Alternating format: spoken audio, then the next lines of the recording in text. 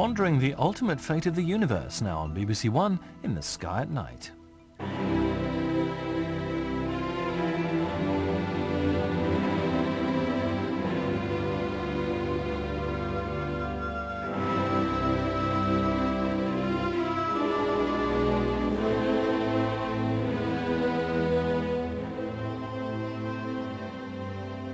Last month, we talked about WIMPs, machos, and dark matter in our own part of the universe. Now we're going to go much further afield and look at dark matter and dark energy in the far reaches of space, naturally with Iain Nicolson. Welcome back in. Thank you. First of all, we must recap, I think. Why do we think dark matter is there at all? I think the key piece of evidence relates to the way in which spiral galaxies rotate. Here's a particularly fine one, the M83, and what we find is that most of the light in galaxies like these is concentrated towards the centre, and if most of the mass were there, then we would expect stars and gas clouds in the outer fringes of those galaxies to revolve around the centres at speeds that were much less than the speeds of clouds that are close in, rather like the planets going around the sun. Kepler's laws. But what we actually find is that the stars in the outer parts are moving just as fast as those in the inner parts, and that means really that galaxies like our own have to be surrounded by a massive halo of dark matter to provide enough gravitational attraction to cause their outer fringes to revolve as fast as we see them doing. And in addition to that, if we look at clusters of galaxies, such as the Virgo cluster that we see here, 50 million light years away. Indeed, then we find that in order to prevent the individual galaxies from escaping, the total gravitational attraction of the cluster requires there to be a great deal more mass, 10 times, sometimes even 50 times as much as we can actually observe. So those are bits of evidence that seem to suggest that there is dark matter out there. Now, what that matter might be, well, part of it might be brown dwarfs. These are, in a sense, failed stars, stars which have such low masses that they never get hot enough for the same nuclear reactions to take place in them as take place inside the sun. Therefore, they're very dim. And we're beginning to see, as in this image here taken with the UK infrared telescope, quite a lot of brown dwarfs around. There's about 100 brown dwarfs in that image, the faint brown reddish stars that you see in the region of the familiar Orion Nebula. So we know there's quite a lot of brown dwarfs around, but they've got very low masses, less than 8% of that of the sun. And even if there's a lot of them around, there won't be enough mass in the form of brown dwarfs to account for our dark matter halo. So another option that's considered is things called machos, yes, yeah. Massive astrophysical compact halo objects. Things like brown dwarfs, faded white dwarfs, black holes, even planetary mass objects in the dark halos of galaxies like our own. But the observations so far suggest that the amount of mass contained in these things is probably no more than about 10 to 20% of what's needed to account for the galaxy's behavior.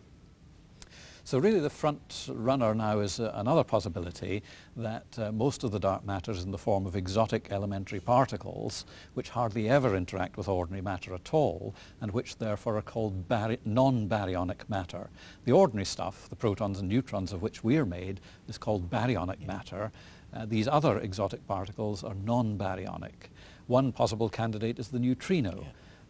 Recent evidence suggests that neutrinos, which are believed to be highly abundant in the universe and were once thought to have zero mass, actually have tiny little masses. But it's beginning to look as though those masses are so low, about a millionth of the mass of an electron, that there won't be enough mass in them either to explain what's going on in galaxies and clusters. I guess the front runner in terms of particles at the moment is a thing called WIMPs, weakly interacting massive particles, which have been predicted theoretically, which hardly ever would interact with matter, but which are very massive, much more massive than protons and neutrons. And if they exist in large numbers, they could bulk up to account for most of the dark matter in galaxies and clusters and in the universe at large. If the total amount of dark matter is greater than the total amount of matter we can see, that's going to have a very profound effect upon the expansion and therefore the ultimate fate of the universe.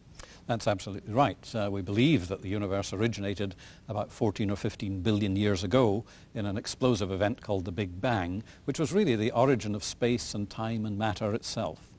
Now, space has been expanding ever since, carrying the galaxies apart, and the recession of the galaxies we see now is evidence of that early Big Bang.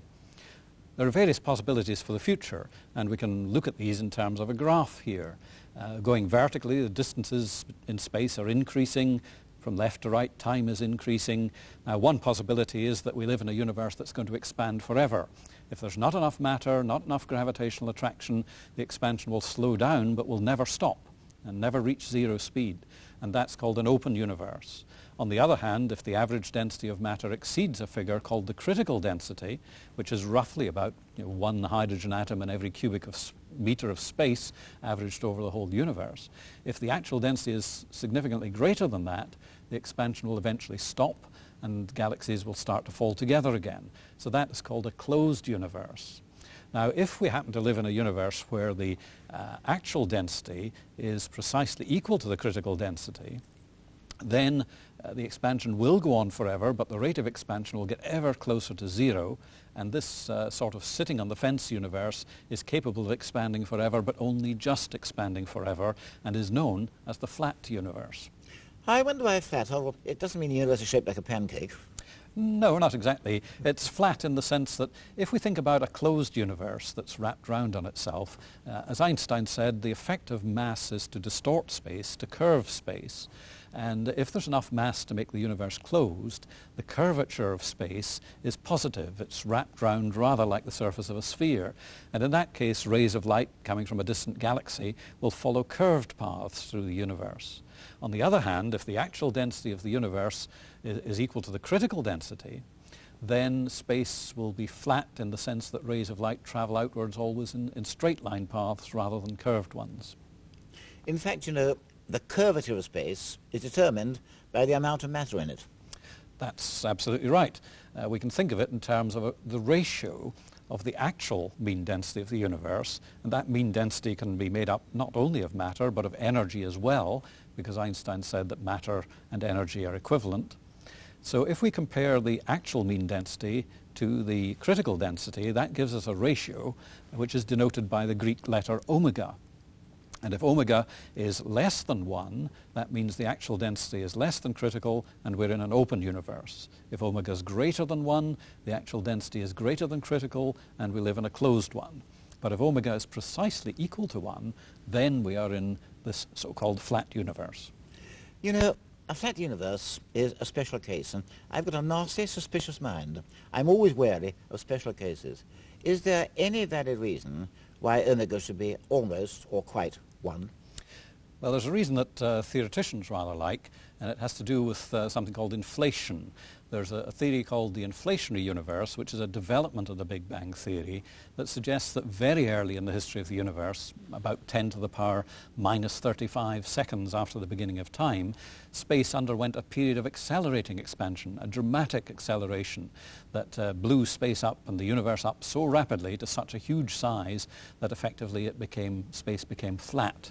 Now, the inflationary theory has been very successful in overcoming some problems that the standard Big Bang theory wasn't able to account for properly. So theoreticians are rather fond of it, but if it's right, it does require that space is flat and omega should be equal to 1 or indistinguishably close to 1. Now, the problem is that when we start looking at matter in the universe, if the only matter that was in the universe was the luminous stuff that we see in galaxies like the Hubble Deep Field here, then there isn't remotely enough to meet an omega equals 1. In fact, the amount of luminous matter is probably only about half of 1% of what's needed to meet the critical density. What do you think, Iain? Is there enough dark matter there to close the universe, or isn't there? Well, it's a very interesting question.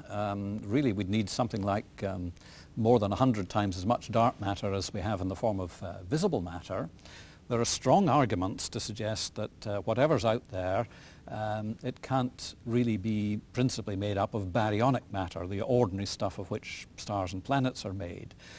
Even including dark baryonic matter, there probably can't be more than about 5% of the critical density in the form of baryonic matter, dark or luminous. And a reason for thinking this is that the Big Bang theory has been brilliantly successful at explaining the relative abundances of the lightest chemical elements by saying that the elements hydrogen, deuterium, which is heavy hydrogen, helium-3, helium-4, and also the element lithium, can be very neatly accounted for by nuclear reactions that took place in space during the first few minutes of the very hot, dense Big Bang. But the problem is that if the density of baryons in the universe had been much more than 5% of the critical density, there wouldn't be anything like the amount of helium-3, deuterium and lithium that actually exists in the universe today. Now, further vital clues come from looking at the cosmic microwave background radiation. Now, this really is again going back to the Big Bang. In the very early stages, the universe was hot and dense and opaque. But about 300,000 years after the beginning of time, everything would have cooled down to about 3,000 degrees. And at that stage, space became transparent. Radiation could travel throughout the length and breadth of the universe, and the radiation that was released at that time has been diluted by the expansion of the universe and stretched in wavelength to leave us with a very faint background of microwave radiation with millimeter and centimeter wavelengths spread over the entire sky. Well, this was first detected back in 1965, and then in 1992, the Cosmic Background Explorer satellite, COBE, produced a detailed map of the microwave background. Color-coded, of course. Color-coded, as you see here, to pick out slightly warmer and slightly cooler patches on the sky, which are indicative of areas of slightly enhanced and slightly depleted density at the time the microwave background was released, when the universe was just 300,000 years old. Now, very recently, earlier this year, some much more detailed investigations of the background have been released, and they were carried out by a couple of high-altitude balloons, one called Maxima that flew over Texas, and another one called Boomerang that was launched and circulated about 35 kilometers above the snow-capped Antarctic continent. So what happened then when the results came out? Here we're looking at some of the results obtained by Boomerang, and we're looking at now a very small patch of the microwave sky, and you can see lots of little different coloured splodges there, which correspond once again to areas of slightly warmer and slightly cooler microwave radiation, which correspond in turn to areas that were just a little bit denser than average and a little bit less dense than average at the very early stage of the universe, 300,000 years after the beginning of time. Now, what we're seeing here is features on the scale of about a degree. These splodges are comparable to the size of the full moon in the sky. I should say, really, that the differences in temperature we're looking at are very small. They're only about 40 or 50 millionths of a degree, but they're significant nevertheless. So these tiny variations in temperature tell us a good deal about the curvature of space in those far reaches of the universe. That's right. If we look at the actual Boomerang results here at the top of the screen, and then we look at 3 simulations at the bottom, then what we see in the bottom left is a simulation of what would be expected in the microwave sky if space were positively curved. That tends to, because of the bending of light, makes the splodges of hot and cold microwave radiation rather larger. And over on the bottom right-hand side, if space were curved in a negative way that causes parallel lines to diverge, that would produce features that are smaller. But if we compare the flat space simulation, which is in the center of the screen at the bottom, with the actual observations, you can see that the scale of the hotter and cooler patches match really quite closely with what Boomerang is saying. And that really is quite strong evidence that the value of omega must be close to 1 and that space must be pretty close to being flat. The size and distribution of these features gives us another clue. There ought to be, in addition to the features around about a degree or so in size, some smaller features in the microwave background as well. And the Maxima and Boomerang are beginning to show these. And from the observations so far, it looks as though these observations give us clues to the relative balance of the amount of cold dark matter, that's the WIMPs and so on, and ordinary baryonic dark matter. And it looks as though there's probably about 5 to 10% ordinary baryonic matter there, and that's just about consistent with what the nucleosynthesis and the Big Bang limits impose. But the observations also seem to imply that there certainly isn't more than about 30% of the critical density in the form of WIMPs, cold dark matter, and possibly significantly less than that. So it does look as though we've got a shortfall. If space is flat and omega's got to be equal to 1, then only about 30% of it's accounted for by dark matter of various kinds, and the rest really has to be made up with something else. Now, theoreticians, because energy affects the curvature of space just as much as mass does, theoreticians are now suggesting that there's another commodity out there in space called dark energy that makes up the shortfall. And we can represent the current thinking on the relative proportions of things in the universe by this pyramid here. At the apex of the pyramid, we've got luminous matter, the visible stars and galaxies that we can see, and that makes up maybe about half of 1% of the total. Neutrinos, if they've got very tiny masses, might make up about 0.3% of the critical mass. And then if we move on to ordinary dark baryonic matter, things like machos, it might make it up to 5% of critical.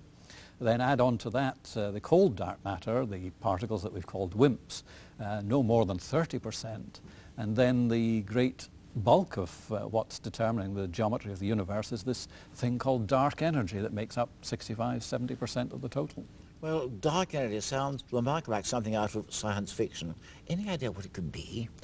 Well, it's almost anybody's guess at this stage, but one possibility that's been mooted goes right back to Einstein's time, before the expansion of the universe was discovered. Einstein introduced to his equations of general relativity something that he called the cosmological constant. It was a property of space that effectively was rather like cosmic repulsion. The idea was, in that time, that Einstein knew there were lots of galaxies there, and he was puzzled as to why they weren't falling together, being pulled together by gravity. So he added this extra term to his equations to give this repulsion that just balanced gravity at large distances and stopped the universe from collapsing. Of course, when a few years later Edwin Hubble showed that the galaxies are rushing away and the universe is expanding, he thought, oh, this is my worst mistake, because had I not introduced cosmic repulsion, I'd have predicted the expansion of the universe. But in recent times, people have gone back to looking at this cosmological constant, and the effect of the cosmological constant at large distances would be to stretch space and cause the universe to accelerate in its expansion rather than slow down with the passage of time. Now, this may seem rather bizarre, but there have been some results recently concerned with observing supernovae, exploding stars in very distant galaxies. And we can see some of the data here. The brightness of the supernovae is measured vertically with the fainter ones at the top, and distance or redshift is measured out to the right, and the dots there represent individual observations of very distant supernovas. If we draw in a solid line, then that shows us what we would expect if we were in a universe that was expanding at a constant rate or a gently decelerating one, and you find that the actual supernovae lie above that line, which means they're fainter than we would expect. And the reason they are fainter, it's suggested, is if the universe is accelerating, then in the time between the light being emitted by those supernovae and it reaching us here, the universe is expanded by more than would be the case if we were in a steady expansion universe or one that's slowing down. Therefore, their lights had to travel further and got more diluted. Therefore, they appear fainter than we would expect them to be. So the evidence at the moment is beginning to point towards our living in an accelerating universe. That is what you would expect if this cosmological constant were real. And therefore, if the cosmological constant is the dark energy that theoreticians are looking for, the fact that the universe seems to be accelerating fits in quite well with that notion. You know, when we began The Sky at Night, so long ago, all this would have seemed science fiction. Well, in less than 2 years, we have our 45th anniversary. And I wonder if by then we'll have solved the problem of dark matter and the fate of the universe. Time will tell. Iain, thank you very much. It's newsletter time. If you want your newsletter, then send your stamped address envelope to newsletter number 79, The Sky at Night, BBC TV, London W12 7TS. We have our website, of course, www.bbc.co.uk/Sky at Night, or CFAX page 620. And next month, we are back planet hunting. So until then, good night.